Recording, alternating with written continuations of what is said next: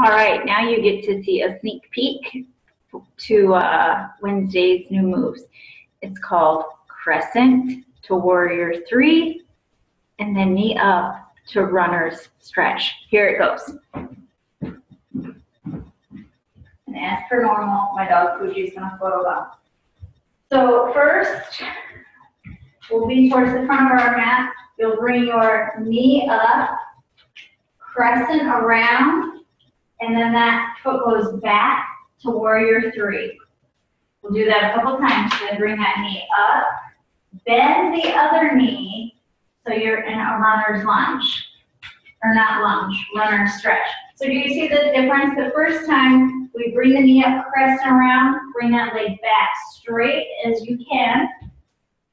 Yes, balance is tough. Then bring that knee up, bend both knees to stretch it back. Then we'll come down to the floor and lift the leg up. So from straight on, you bring the knee up, crescent around, take it straight back to Warrior 3. Do whatever you need to do with your hands so you don't fall over. And you can always tap that foot down, of course, of course.